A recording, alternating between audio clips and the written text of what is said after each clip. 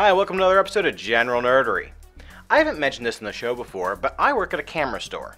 And a question I've been asked many times by people that I've sold a camera to is, I've got all these videos on my computer from this great new camera you sold me, but how do I make a DVD that Grandmom can play in her DVD player? So that's exactly what I'm going to show you today. How to make a DVD that you can play in any DVD player. Now in the past, I've used a professional program to do this. So, I did a little looking around, and I found a great piece of free software that allows you to make a DVD from virtually any kind of video file, and it's easy. So without any further ado, let's check it out. The program we're going to be using today is called DVD Flick. You can get it at dvdflick.net. After installing the program and running it for the first time, there's a couple settings I recommend you set before you try to make your first disc. Go up to Project Settings and select Burning.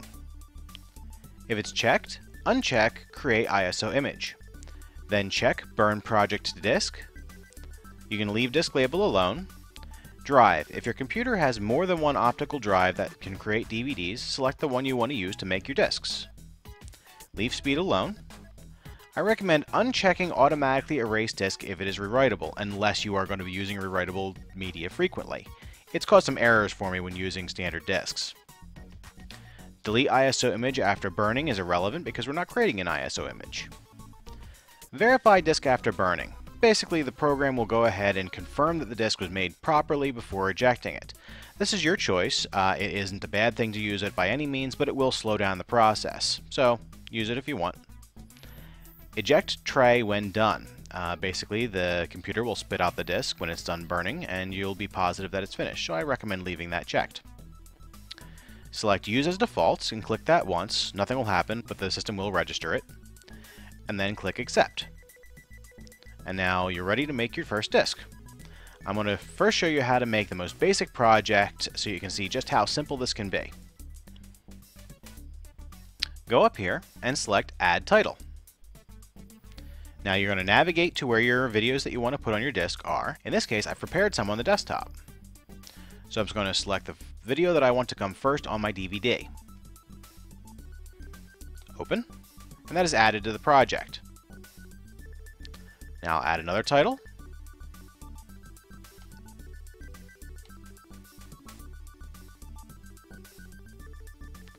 And then I'll add another title.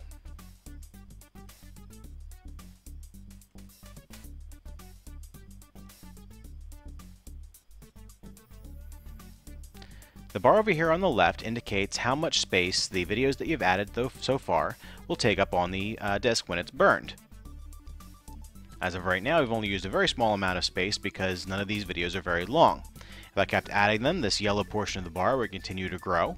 If it passed 100%, I would simply delete the last video from the project. You can do that by clicking the video that you want to remove from the project and selecting Remove Title, and it will be taken off. Once you're happy with the videos that you have selected for your DVD, load a blank disc. I recommend a DVD-R disc because those will play in virtually any DVD player with no trouble.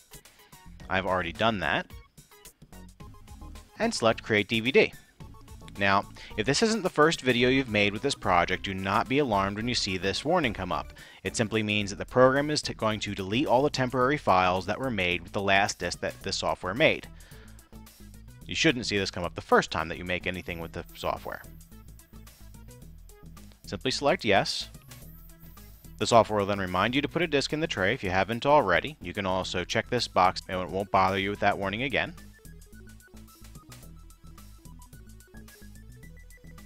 And off it goes. It starts first by preparing the files, then it will encode the video, encode the audio, combine the sources into the final files that are going to be put onto the disk, add subtitles if there are any, and burn the DVD and finalize. And it just goes through step by step. You don't have to monitor this process. You can go have a sandwich or go to bed or whatever it is. Fun little side note, they added a little game of Tetris into the program that you can play if you want while it is authoring the disk.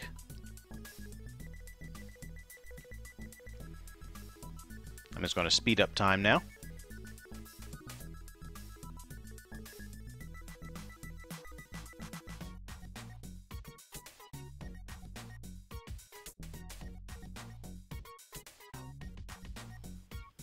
Alright, there we are. And the whole burning process took 7 minutes and 34 seconds. I don't have any video of it, but the disk was spit out just fine. I'm just going to go ahead and put that back in. Wait a second. There we go. It's registered as DVD video. I'll just right-click and play.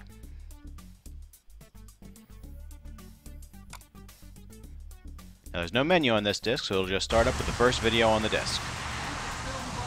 And there we have it.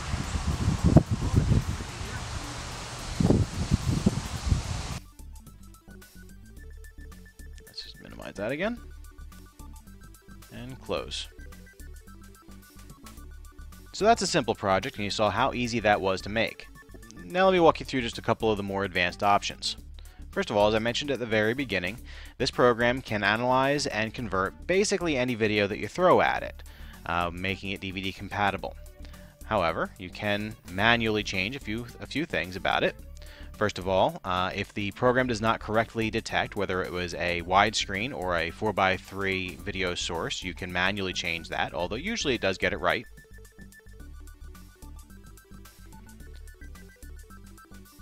You can choose which frame is used as the thumbnail for the video if you have a menu.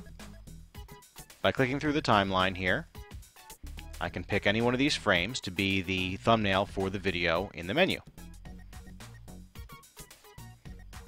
Under Chapters, you can click this tab right here and have the program automatically create a chapter within any given video file at a preset number of minutes. Every 10, every 15, every 20, and so forth. You can also tell it to divide the video into a preset number of chapters.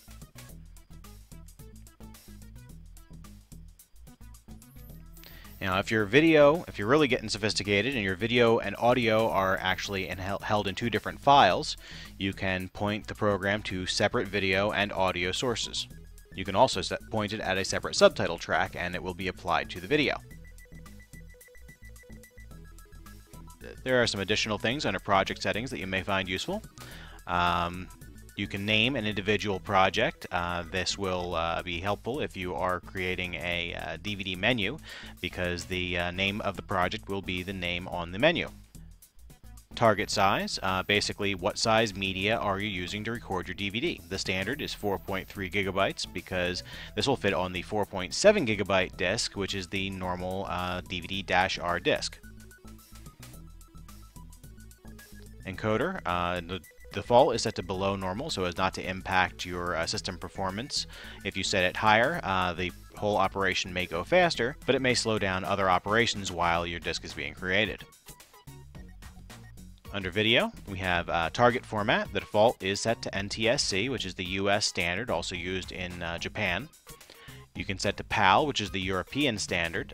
This is nice if you, of course, either live in Europe or if you want to send discs overseas to someone in Europe. NTSC film, if you're making a DVD strictly using source material that was recorded in 24 frames per second, you can get slightly higher video performance by selecting NTSC film. And of course, mixed would be for mixed content. Under encoding, fastest will produce lower quality results, but in less time, and best will of course produce the best results, best picture quality. If you have time, I'd say set it for best. Target bitrate, I'd leave this at auto fit. Basically, it will calculate the best bitrate that it can to make everything fit on the disc properly. Audio, nothing really of interest that needs to be changed here. Under playback, you can select after the first title has finished playing to automatically continue to the next title, to continuously loop that title, to stop playing, or to return to the menu. So if you wanted to create a disc where after each individual chapter was played, it would automatically just revert back to the menu and somebody could select a different chapter, then you would select this option right here. The default, of course, play next title means that we'll continue to play each title in order until the disc is finished. If you have put subtitle tracks on the disc and you wanted to turn them on by default, select Always Enable First Subtitle. We've already covered burning. Finally, if you want to add a menu to your disc, go up here to Menu Settings, Now, there are only a few programmed in with the DVD flick here, but they aren't unattractive. You can just select the one that you like. Currently in the demo window, it's showing the title of the theme. However, when you actually create your disk, the title of your project will be what is displayed here. Simply select the theme that you want and click Accept. And now, if I were to click Create DVD again, it would burn just the same as it did the first time, but this time the disk would have a menu. From that menu, I would be able to simply play everything, or go to a submenu, which would allow me to select which of the 3 videos I wanted to start with. Now finally, if you are creating a project that you either aren't finished or you want to be able to make future copies of easily in the future, you can save your project. Simply point at the directory where you want the project file to be saved, give it a name, and save.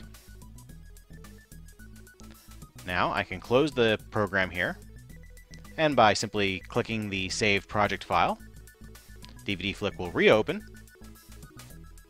and everything is exactly as I left it. So that's how to make a DVD with DVD Flick. As always, I hope you enjoyed this tutorial, and I hope you found it useful. If so, please remember to rate, review, and subscribe, and I'll see you next time on General Nerdery.